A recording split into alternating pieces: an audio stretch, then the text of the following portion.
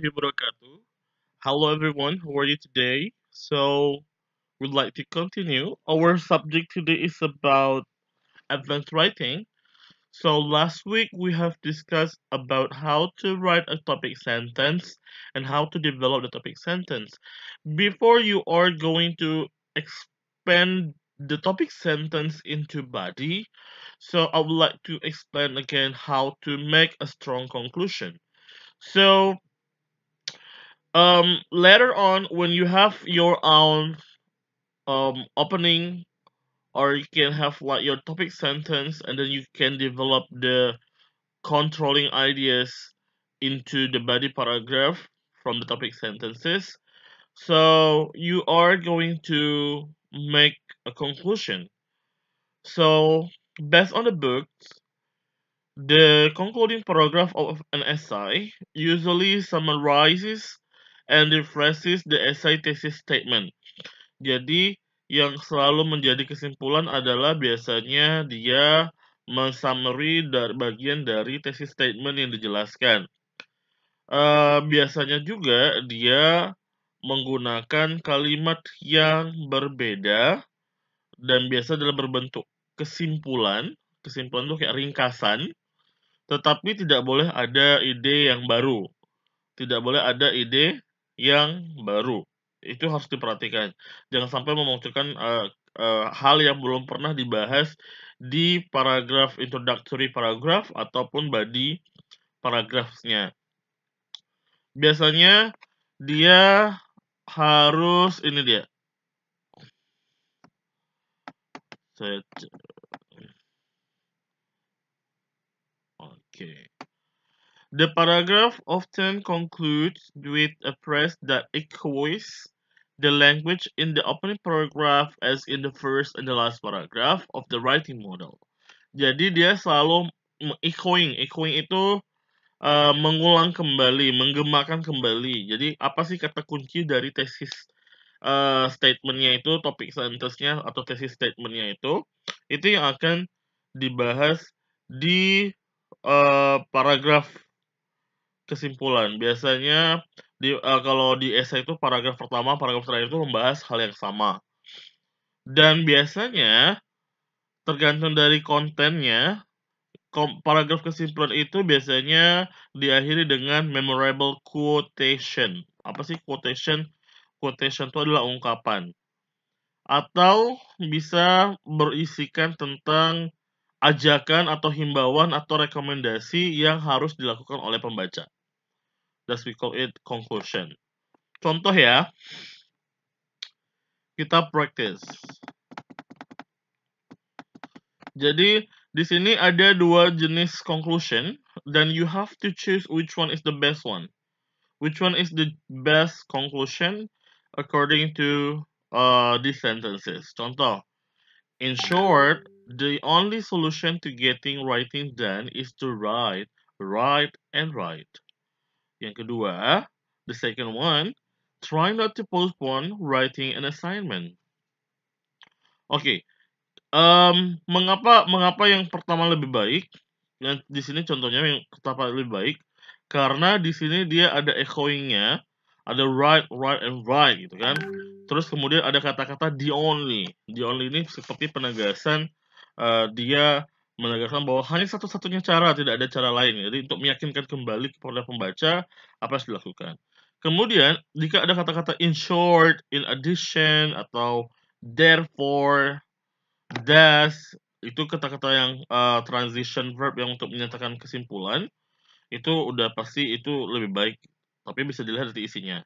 Kalau yang ini, try not to postpone writing an assignment gitu. Jadi kalau ini jangan pernah menunda untuk menulis tugas, tapi kan kurang efektif seperti itu. Nah, untuk yang kedua, coba dibahas 2, 3, dan seterusnya. Coba dibahas yang mana yang menurut kalian kalimatnya lebih baik. Jelaskan alasannya. Contoh yang kedua, another thing to consider is your audience. Yang terakhir adalah always try to anticipate your audience's question. Your audience's question. Oke, di sini if I can suggest the best one is B. Always try to anticipate your audience's question. Kalau yang A, kenapa tidak yang A? Kenapa? Karena ketika kita baca another thing to consider is your audience, berarti dia bukan kalimat utama.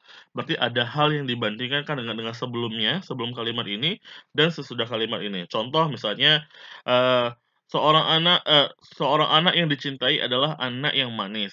Selain itu, anak tersebut juga harus penurut, misalnya seperti itu. Nah, jadi another thing itu adalah hal komparasi tambahan. Jadi dia tidak cocok untuk kesimpulan, oke? Karena dia tidak bersifat general dan dia tidak mempengaruhi lagi. Always try to anticipate your audience question. Ini lebih kepada rekomendasi, memberikan rekomendasi atau ajakan. So that's why B is the best one. Nah, untuk nomor 3, started from number 3, 4, 5, 6. Try to determine which one is the best. Okay, moving on for today. I'd like to explain a little about using articles. Ada using an atau using the nanti. Jadi perlu diperhatikan aja. Kemarin kita udah pernah bahas di grammar ya. Tapi ini diingatkan kembali. Jadi kalau an itu one, the itu seperti that, dan dia itu lebih gini, atau n itu lebih indefinite, not specific, jadi lebih umum. Kalau definite itu spesifik itu pakai the. Kalau n itu biasanya hanya singular. Tapi kalau misalnya plural, biasanya pakai the. The bisa lebih plural dan singular. Jadi contoh seperti ini.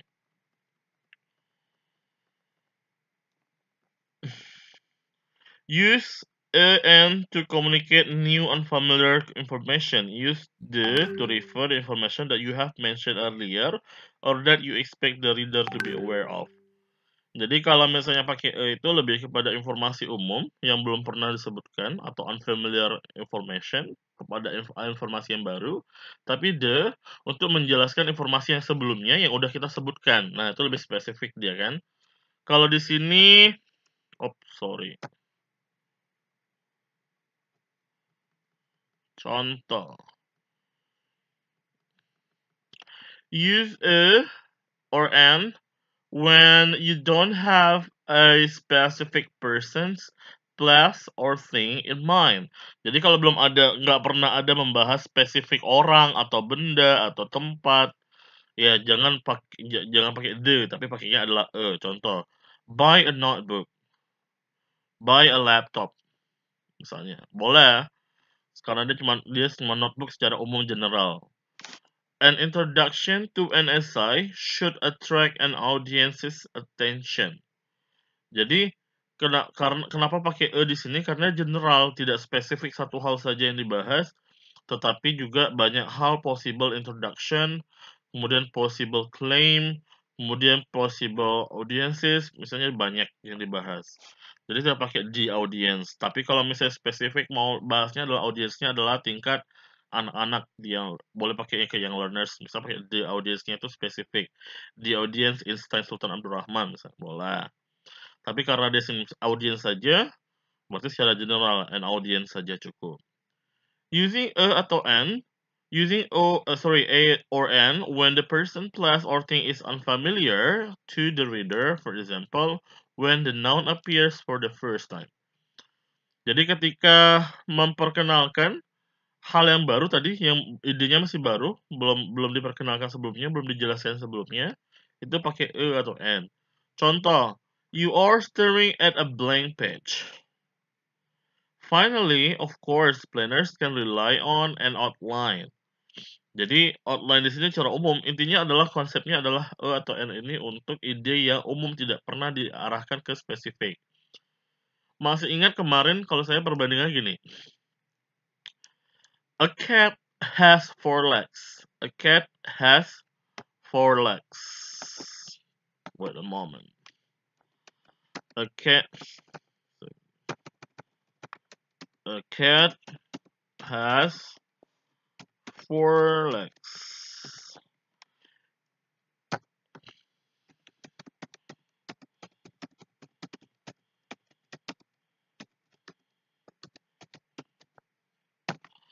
Oke, coba dilihat di sini. A cat has four legs membicarakan konsep kucing secara general umum. Pada umumnya, seekor kucing itu memiliki 4 kaki. Tapi di sini kalimat kedua, the cat in my house. Dia tidak membahas kucing di tempat lain, dia tidak membahas kucing secara umum, tapi dia membahas kucing yang hanya di rumahnya, specific, very specific. Has 3 legs. Punya 3 kaki, mungkin kakinya broke atau mungkin patah atau gimana atau dimakan kucing lain, for example. Nah, ini maksud saya antara A and the. Oke ya. Moving on to the next one. Use a or an when you mean one. Jadi kalau Anda membahas sesuatu, langsung taruh e atau n. Kebiasaan kita adalah kita tidak pernah menaruh artikel e atau n ketika menyatakan satu hal. Contoh, I may revise something twice or 1,000 times. Kita biasanya seringnya gini, I may revise something twice or 1,000 times. Saya selalu memikirkan revisi untuk 2 kali atau ribuan kali. Harusnya 1,000 times. You will have an hour to write your paper. Instead of you stay, you will have 1 hour to write your paper. Kita bikinnya, kalau bilang sejam ya pakai N, for example, disebutkan seperti itu. An hour.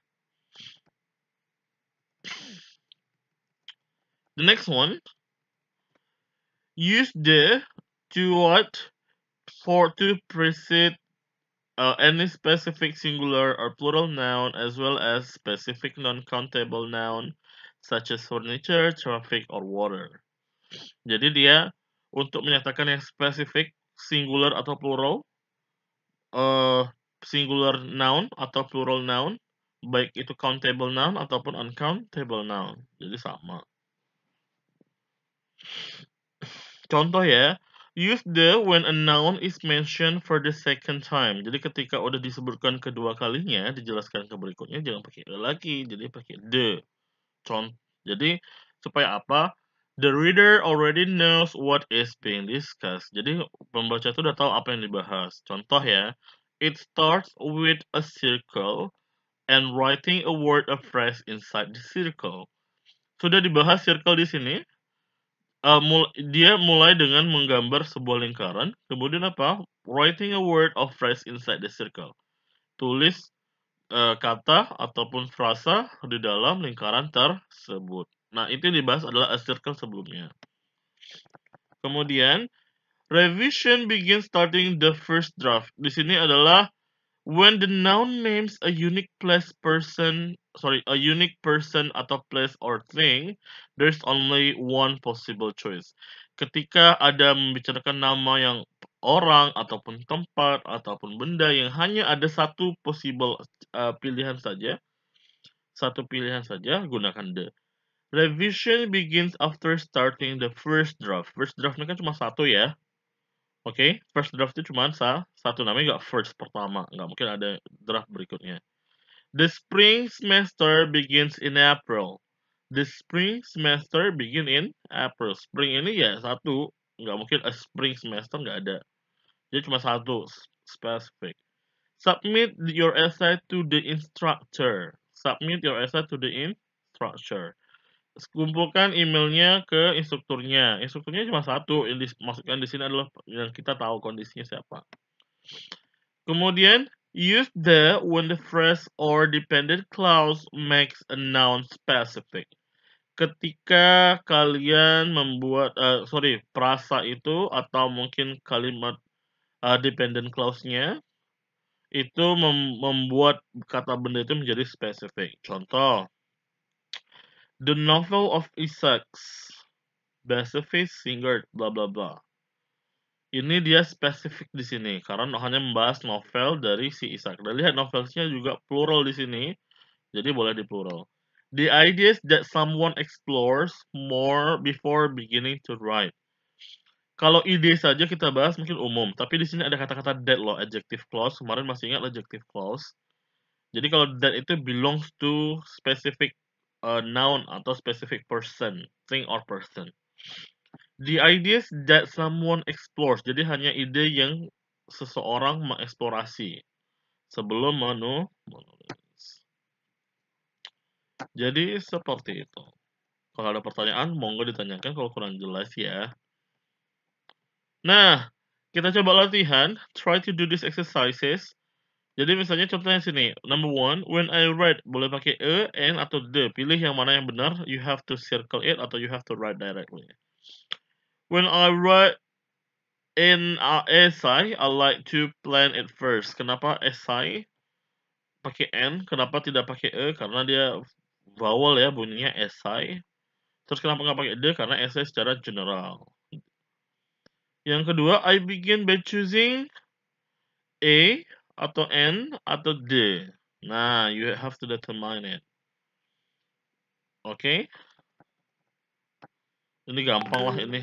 Sebentar saja selesai. Next. Saya belum bisa membahas yang topik sentence thesis statement karena baru yang ngirim tugas itu baru ber3 orang. Jadi saya masih menunggu yang lain. Kalau udah selesai saya buat video pembahasan kenapa yang mana yang baik thesis statementnya akan saya bahas satu-satu. Next. Tadi ada artikel n atau the. Kalau di sini ada artikelnya adalah no article atau zero article. Kita tidak boleh menggunakan artikel atau tidak perlu menggunakan artikel. Pada saat apa? Ketika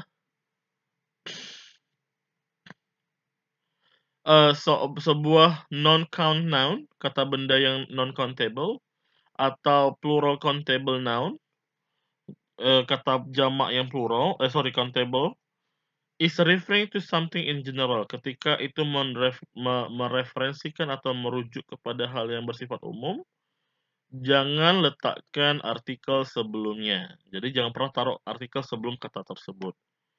Contohnya apa? Do not use an article when a count noun represent a general group, not one of many. Jadi ketika membahas kata benda yang merepresentasikan grup secara general, kelompok kata atau kelompok orang, kelompok benda secara general, bukan salah satu dari kelompok tersebut, jangan gunakan artikel. Contoh, often from task to task. Ini kan umum ya dibahas tugas ke tugas misalnya. Nggak mungkin from a task to a task, sebuah tugas ke tugas yang lainnya. Jadi dia nggak cocok. An ocean of ideas. An ocean of ideas. Ada of di sini, jangan pakai the lagi. Langsung saja of ideas saja. Ini artinya sekelompok ya, an ocean of ideas, berarti sekelompok, sebanyak misalnya. Discovers compose massive first draft. Ada kata-kata first di sini, jadi nggak perlu lagi pakai atau a atau the seperti itu. Do not use an article when a noun count noun represent a general category. Grammar is important to clarity in writing. Jadi dia membahas grammar secara umum, tidak pernah mespesifikkan. Jadi general kategori di sini. Clarity juga umum, in writing for example, bukan in a writing, oke? Nah, di sini coba latihan. Ini ada paragraf. Kalian taruh artikel. Kalau misalnya dia cocok ditambah atau n atau d, silahkan tambahkan atau then. Tapi kalau seandainya tidak perlu ditambahkan artikel, kalian bikin ini aja, yang lambang O tapi yang disilang, itu artinya tidak perlu penambahan artikel. Oke? Mungkin sampai di sini. Yang perlu kalian tentukan adalah tentukan yang tadi tugasnya, tolong disubmit hari ini, thesis statement, kemudian conclusion-nya seperti apa, mana yang terbaik, conclusion-nya. Terus tugas yang kedua, yang ini tadi ya, ini menentukan yang mana yang terbaik conclusion-nya. Saya mau yang kemarin kalian kerjakan yang ini, yang di halaman 6. Ini kan kemarin saya suruh tambahkan specific information untuk mendeskripsikan thesis statement-nya. Saya mau kalimat yang setelah kalian buat ini, kalian buat conclusion-nya dengan bahasa yang berbeda tetapi maksud yang sama. Oke? Tugas berikutnya, tugas akhirnya adalah kalian membuat esai dari menggunakan pilih salah satu dari sini topiknya, udah ada thesis statement-nya, udah ada conclusion-nya. Kalian gak buat esainya secara lengkap, buat body paragrafnya sesuaikan dengan jumlah komponen yang ada di thesis statement yang ingin dibahas. Kalau komponen dalam thesis statement-nya ada 2, buat 2 paragraf. Kalau misalnya ada 3, ya buat 3 paragraf. Contoh ya, nomor 1 di sini kan ada nih, for several reasons. Jadi kalau bagusnya spesifikkan several-nya itu seperti apa. Misalnya for 3 reasons. Jadi ada 3 paragraf isi yang harus dijelaskan. Seperti itu. Kalau ada yang bingung, tolong ditanyakan saja. Jadi tugasnya hari ini adalah yang pertama adalah di halaman 8, memilih yang mana yang bisa menjadi strong conclusion. Yang ketiga adalah di yang kedua, practice 5 halaman 10, pilih yang mana yang mana N atau mana D. Yang ketiga, tugasnya halaman 11, pilih pakai N atau D, atau pakai zero article, no article. Yang kemudian, yang hari ini juga, yang masih hari ini, tentukan kesimpulan dari halaman 6 yang telah kalian buat thesis statement-nya. Oke, thesis statement-nya sudah dibuat, buat kesimpulannya dari kalimat yang sudah kalian buat itu untuk menjadi kalimat utama di kesimpulan. Strong conclusion.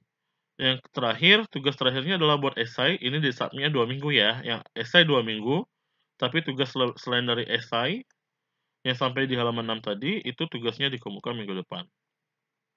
Oke? Thank you guys. If you have more question, please question me directly. I'll see you guys next week in Zoom meeting. Oke? Assalamualaikum warahmatullahi wabarakatuh.